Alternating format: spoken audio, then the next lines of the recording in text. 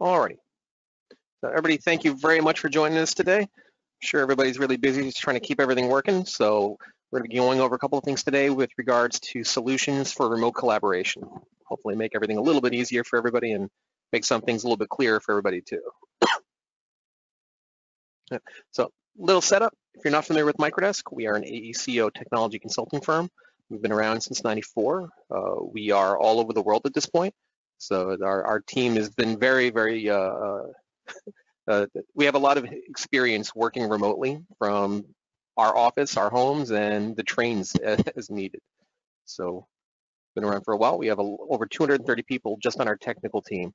And our focus recently has been on globalization, urbanization, sustainability, and making sure that our clients as well as our own projects are done as efficiently as possible. So we have a lot of different partners that we work with. Here's a sampling of a couple of the larger ones. Autodesk, of course, is one of the biggest. We also work with ESRI, Panzura, IBM, Eagle Point, a lot of different companies that we work with. So we're not just a specific partner to one person, we work with tools. And we always help our clients trying to find the correct tool for the correct problem. So we work with them during design, construction, all the way through operations, from soup to nuts on any project, whether it's more AECO from an architecture building or civil or infrastructure. And we have a lot of different services that can help on just about any part of it, whether it's scripting or application development. We're going to be touching on one of the fruits of our labors for that in a minute, as well as for things that are more for visualization, project coordination assistance, project staffing as well. Giving the presentation today is going to be myself, Peter Marchese. I'm the Senior Technology Evangelist at Microdesk, which means I get to play around with all the new tools and make sure they're actually useful as opposed to just new. A lot of that means I'm focusing on our cloud technologies, and I am administrating a lot of our BIM 360 services, both for ourselves and a few of our clients too. So that's one of the main reasons I'm going to be conducting this today. Now, what we're going to be going over is sort of the current situation and a couple of different solutions for remote collaboration. So as far as that, we're going to be talking about what is Autodesk doing to help out everybody, to make this work a little bit easier. And we're also going to talk about what Microdesk is doing to help our clients through this as well. And then we'll have Q&A. Now, if you do have questions, please feel free to drop them into the questions window. I'm going to be keeping an eye on that throughout the presentation. If I'm able to answer a question during the process of me going through something, I will. If it's something that is best saved for a little bit later or at the end, I'll make sure I cover it at that point.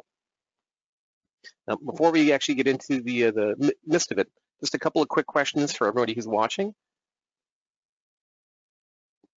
Just curious what the role is for the people that we're presenting to today. Are you a designer? Are you more of the BIM manager looking for some help getting your team online? Are you the principal of the firm trying to find out what some options are? Things like that.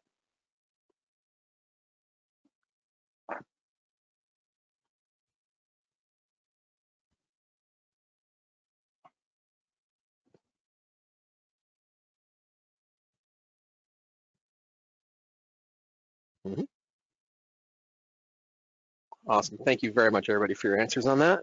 The next one, is anybody here already using BIM 360?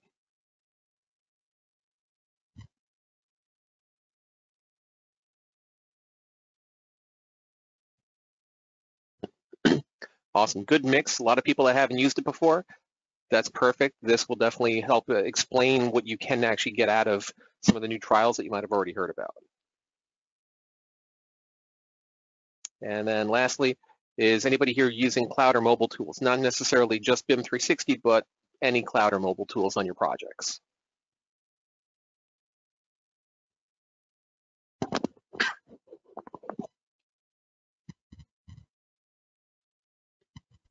Awesome. Good to see a lot of people are already at least starting that.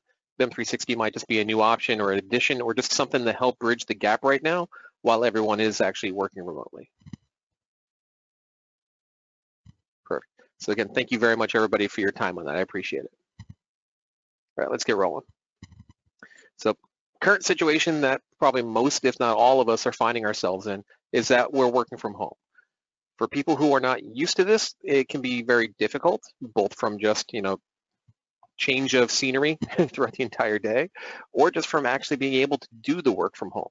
Some of us might have really powerful computers at the office, and then at home, it's good for email.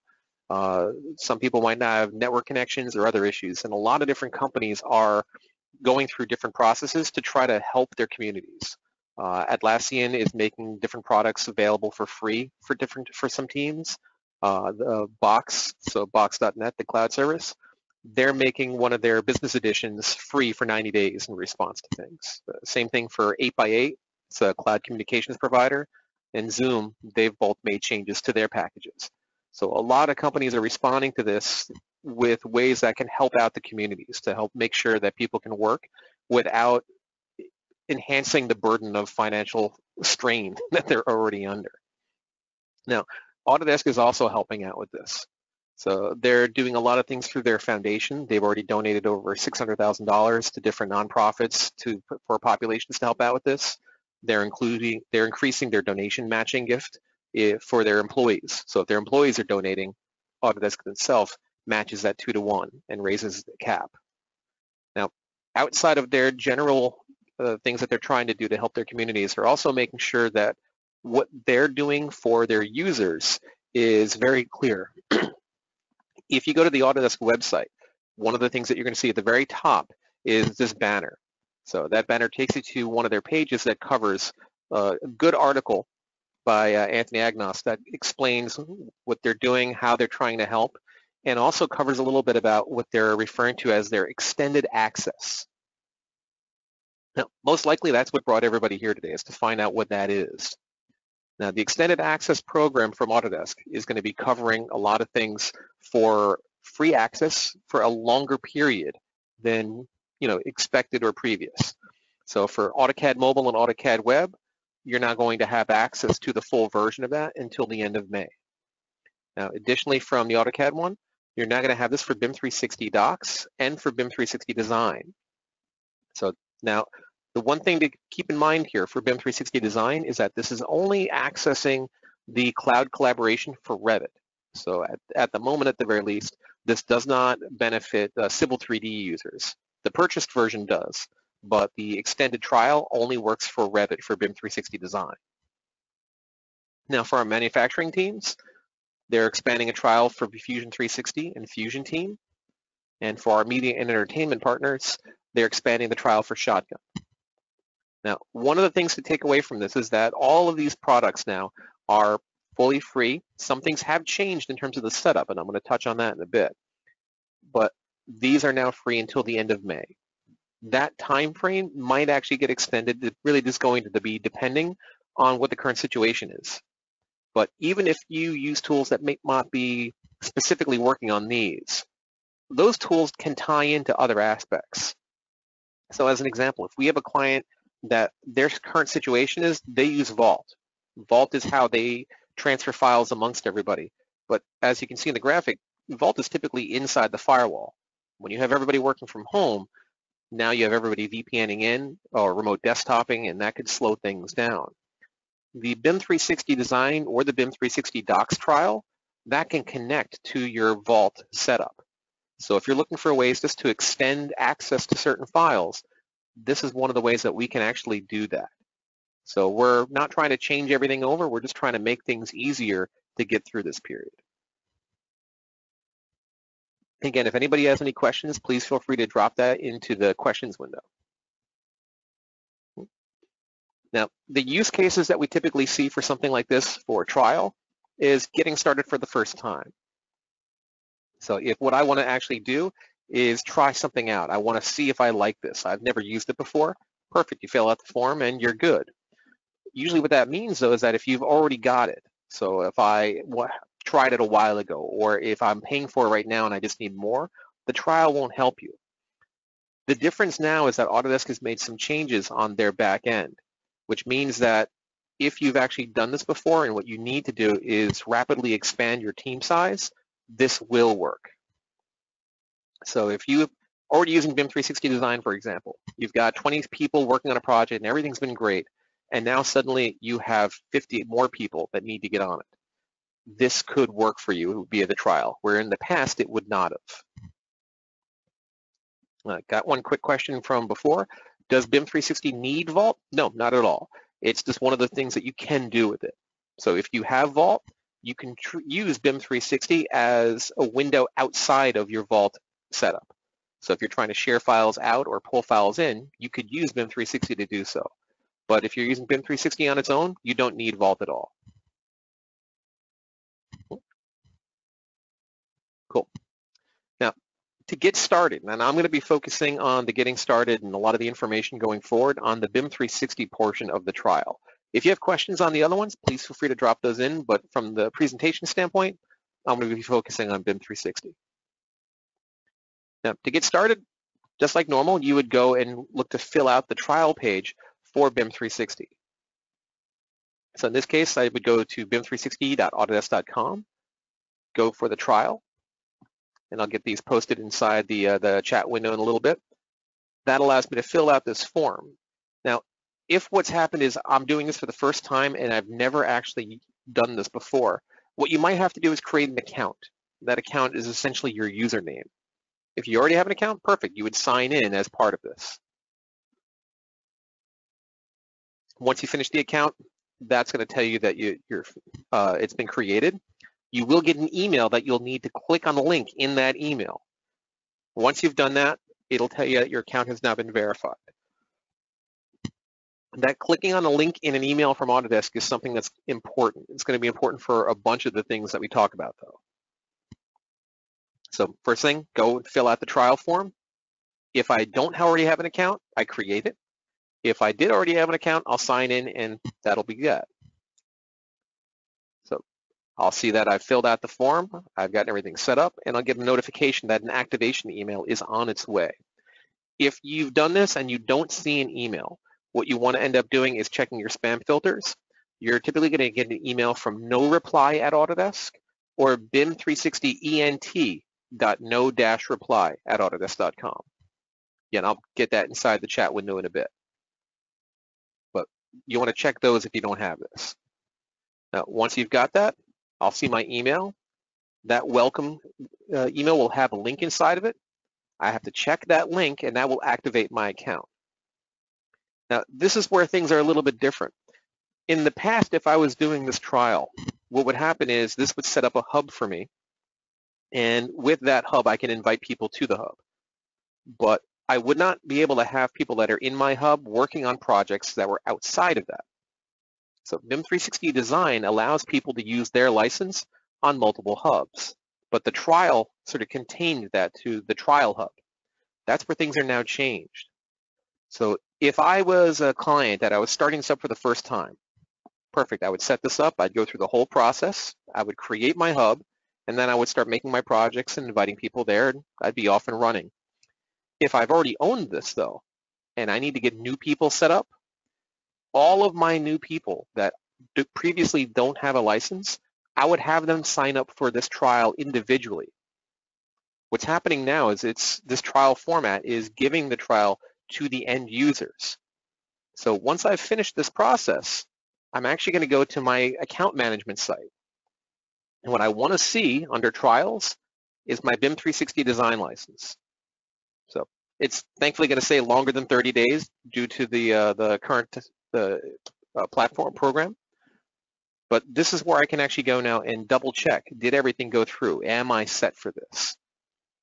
And that's one of the big changes that's now enabling people to actually use this extension to work on projects that already exist, to grow their pool of users, so that way they don't have to take that hit just to have people work from home.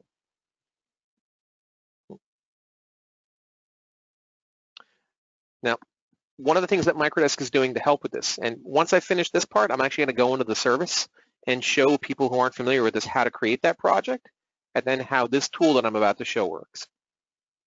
Now, in terms of Microdesk, what we're doing to help our clients, we're doing a lot like what we've always done. We are helping them with the support. We're now doing training much more frequently online, and we're trying to help our clients through all of the confusion and the issues that are currently happening, because we've been doing it. We have experience with that, and we want to make sure that everybody is working comfortably and is not scrambling with this. So we've been well positioned for that. Now, the other thing is we have a dev team on staff, And one of the problems that is kind of coming out of this is what happens when I have one project to put online? Not that big of a deal. What happens when I have 100 projects that now need to jump online? That can be a problem. So what we've actually done is we've created a tool called the bulk loader. So this works with BIM 360. This can automate the process of creating projects, and then it can automate the process of uploading our project content. So again, we have clients that are setting things up online. That's not a problem. It's not that hard. It doesn't take that long to move a project online. But when you have a large amount of them, this can really streamline that. Essentially what happens is you start off with your template that you have. And again, I'll show this in more depth in a minute. Tell it which ones I want to actually load to the cloud. It creates those projects.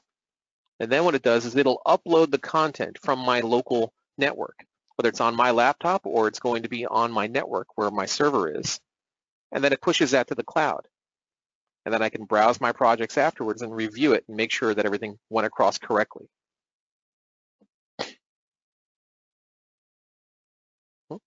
That's a good question here. Question is, does this mean that each employee needs to sign up for the trial for BIM 360 for all employees to access projects in the cloud? Or is this just one admin license that allows all employees to access files in BIM 360 without having to sign up for the trial? Good question, Jay. In the past, what would happen is that one admin, if you did not already have BIM 360, that one admin would create the hub and then could invite whoever you wanted there, or he or she wanted there. Now with the changes that Autodesk made to allow this to work this way, every end user that needs access to BIM 360 design would actually create their own trial. So that way they all have that entitlement. That little graphic that I showed where I go to my account management site and it shows me that I have the trial, I want that in my account management. Now, to set things up, once you've got your hub up, if you've never done this before, what you're going to do is you're going to say add, and you would go through the process of adding a project. When I'm doing it through this window, all I have to do is pick a name and pick a project type. Once that's complete, I can then save this and move forward. Once I've saved it, essentially what I'll be looking at is my services view, and I can choose which services I want.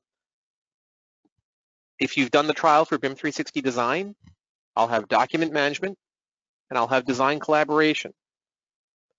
I'll activate those services and tell it who I want to be the admin for that service. So I'm going through, I'm turning on the project, I'm telling it what it's called, what kind of project it is.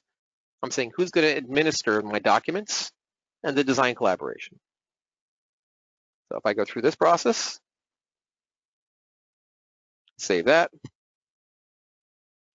That's now active.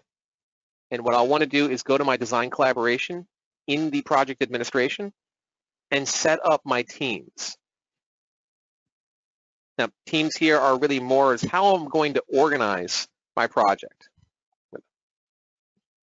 So if I'm going to be working on this just with my own company, I just want my own crew working on this, I can add one team and call it the name of my company or name of the discipline or whichever. If I'm using this to coordinate with other people, I typically would make one team per company. So this is, think of this as your sandbox. This is how everybody gets to work on their files, but still have their own space. And then once I've gone through the creation of the teams, I would then go into my document management, create any additional folder structure, and in many ways, the most important part, assign my permissions. Who can do what? What rights do they have? Can they modify files? Can they upload files? Can they tweak that? So I would go through all of this process. And then once I'm dialed in with that, go back to my project admin, and I'll start inviting my members. So get all the people that I need access to this into my project. That's sort of the cliff notes for this, but it's not that complex. It's not that hard, and thankfully doesn't take that much time. And once that's all set up, from the Revit side of things, all I have to do is come over here, say I want to collaborate. It'll tell me I need to save the model, so I'll save it.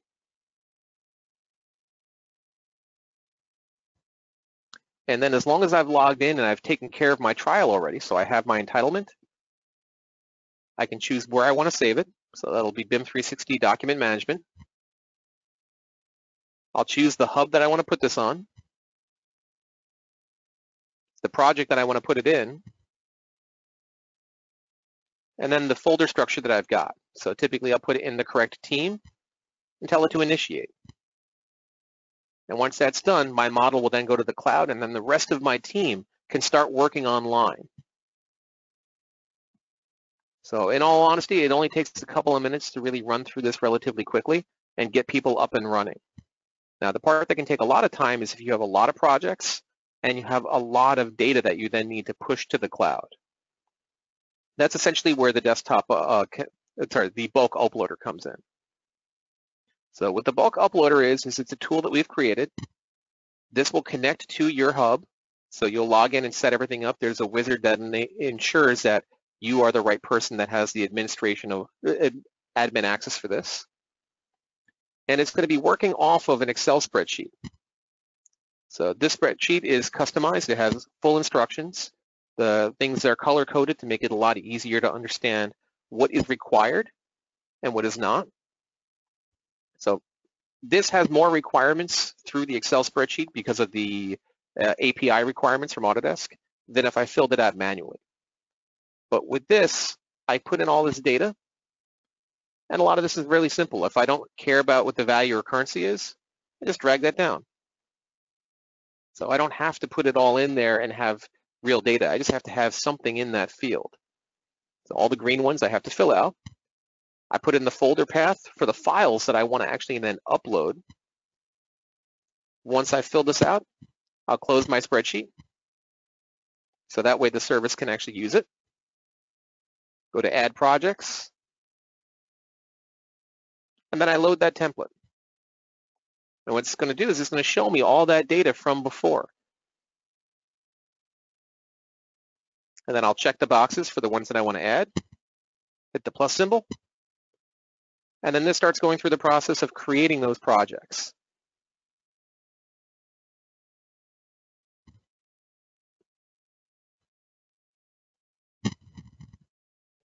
So while that's actually thinking, I can come back over here and just hop into my account admin. And there's those projects I just click on the button to show. So those were just created right now, all from that spreadsheet. This little pop-up that comes out of that tool, though, just reminds you that before you can start working in that project, you just have to click on the activation email from Autodesk. So that created the project. Now what I want to do is I want to add the files that I mentioned, that folder structure I had. So I check this. These are the files that I want to bring up there. That'll show my local folders, and that'll push that up there.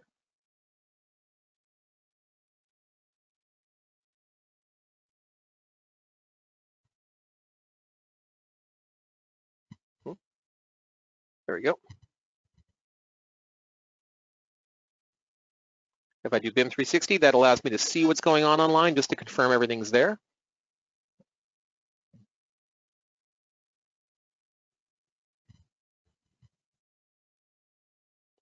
And then it just starts processing and uploading all of this data. So I could have terabytes of data on my local network that I need to move to the internet. I fill out that template, set up the data, set it and forget it, and then I can go back and do the rest of my work. Now, the bulk loader is going to be free for the same duration as the Autodesk extended trial.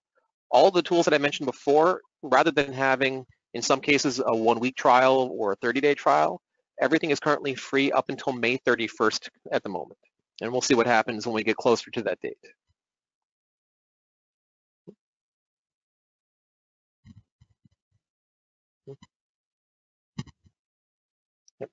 Now, for next steps for most people, you have the Autodesk Resource Center. Anything from Autodesk that has to do with the current COVID-19 issues, they're going to be posting that there. The BIM 360 trial, that's the page you want to go to for that. And if you're looking to use the bulk uploader that I just went over, that's going to be there. We can't necessarily help everybody find, the toilet paper or, hand sanitizer, but we're definitely there to help our clients with just about anything else. Yep. So I see I got a bunch of questions in here, so I'm going to start running through those.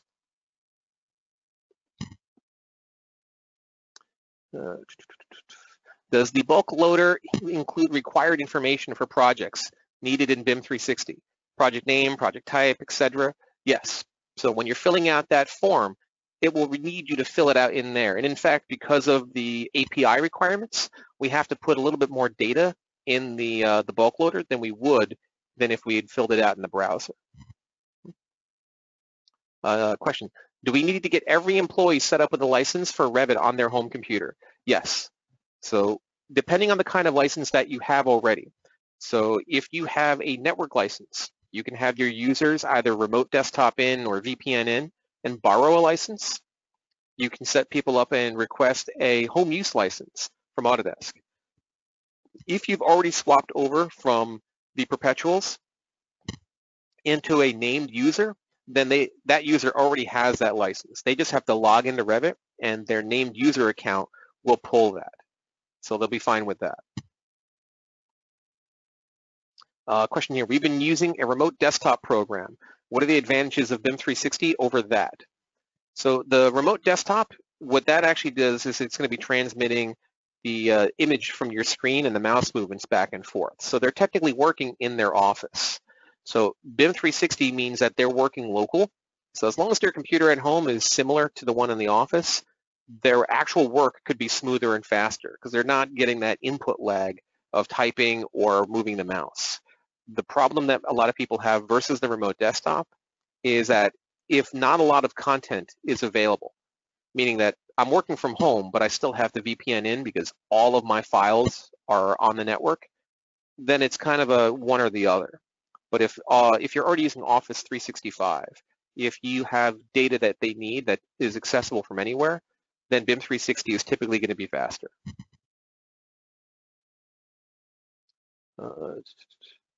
Question, is there a way to bypass the credit card requirement when signing up for the trial period?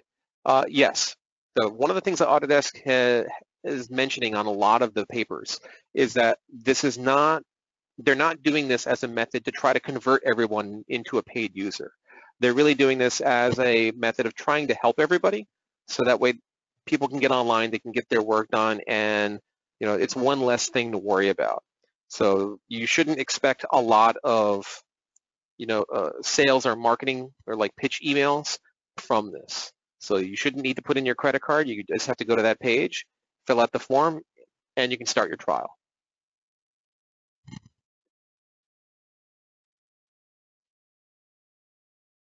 Question here, how does BIM 360 sync cloud files back to local files? So I could take this a couple of different ways, so I'll explain it in a few. One way might mean that what you're talking about is I've got my files on my local network, and what I'm doing is maybe I use the bulk uploader or a drag and drop or whatever to get these into BIM 360.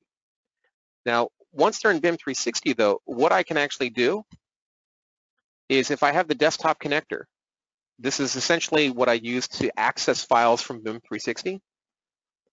All the content that's now online, I can access as if it's a networked drive. This is one of those things that ensures everybody who is working on the project is using the same file path. So links, references, all of that would still work. So this is one of the projects that I just uploaded, or actually a different one I uploaded, and this file currently says not cached because it lives in the cloud. But once I go to open it, what would happen is it's going to download that to a local cache. So it's on my machine. Now, if that question was referring to actual Revit, where you've got your central model in the cloud and you have your local on your machine, same idea. So you still actually do have a local file that you're working in. And every time I open that, all I'm really doing is I'm pulling down the changes from the cloud. So if I have a 400 meg Revit file, every time I save or open, it's only pushing or pulling the few megabytes worth of changes from the last time. It's not doing the entire file. Yep, another question here, good one. If you're using 2017 because of clients using older versions, That works off of an older service called BIM 360 Teams, not BIM 360 Document Management.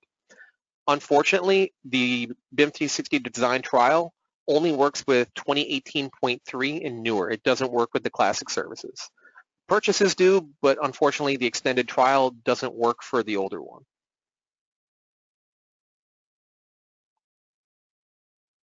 A lot of good questions so far. Anything else that we haven't touched on yet that somebody might be curious about?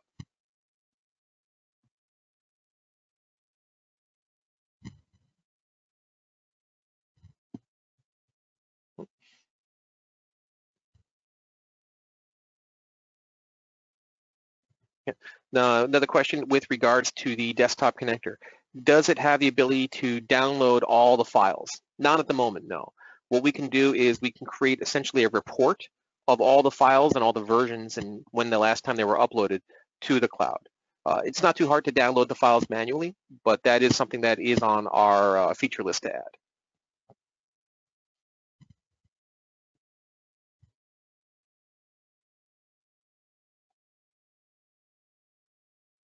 Awesome. Good question. Where should linked DWG files be stored? The best case would be to put them on the desktop, on BIM 360 for the desktop connector. The reason for that is that way everybody on the project will be looking at the exact same location and the links will be consistent for everybody. Another question, what is the best way to upload a single project that may not need to be done with the bulk uploader? Usually it's going to be one of two ways. Using the desktop connector, I can drag and drop content into this location. The other thing I can end up doing is from the browser, going into my document management and using upload files or dragging and dropping into here. So both ways will actually work. The one thing to keep in mind, and this actually is perfect, it ties into the next question. You're not going to drag and drop or just use the upload files for your central model. That central model that lives in the cloud, you actually push that to the cloud using that collaborate button inside of Revit. So I basically open up Revit, open up my model, and tell it I want to collaborate in the cloud, and it'll move my central into the cloud. Now the question there, what's the difference between a published model versus a synced working model? Anybody who's inside of Revit, we're always going to see the latest model that people are working on. You know, I sync the central, you reload latest, you see my work immediately. Publishing that model. So if I actually go to my dashboard here and look at one of my projects,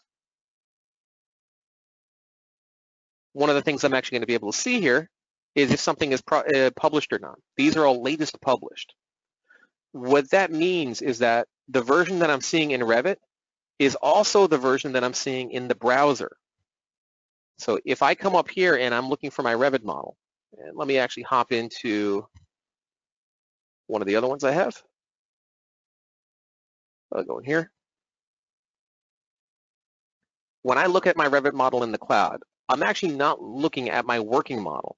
I'm looking at the published version of that working model. So this says version 2, but maybe I've saved that Revit model 100 times, but I've only published it twice. So two separate things. There's a little bit of a disconnect there, but think of that more as a plot or a print set when you're publishing it. That allows the people using the mobile device or the browser to actually see it. Another question, does the network central model have to be detached before sending it to the cloud? It doesn't have to be, but that's typically the workflow that most people take.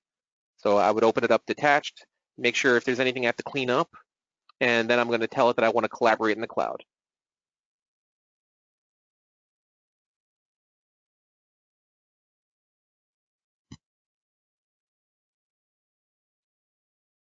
Awesome. Question, do you lose your annotations when uploading a project to the cloud? No, you don't. So you're still uploading the same file, so nothing's going to get broken. And because I'm like me at my workstation, I still have connections to all of my links. So that'll actually be fine.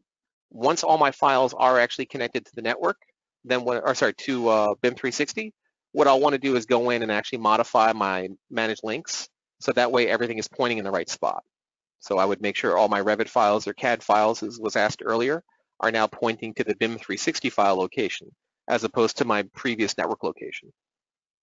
And that makes sure that everybody who opens it from BIM 360 is looking at the same file from the same place, and we're all on the same page, and it's not going to have any problems where I can't find a file because I'm not connected to the network or I don't see the same folder structure.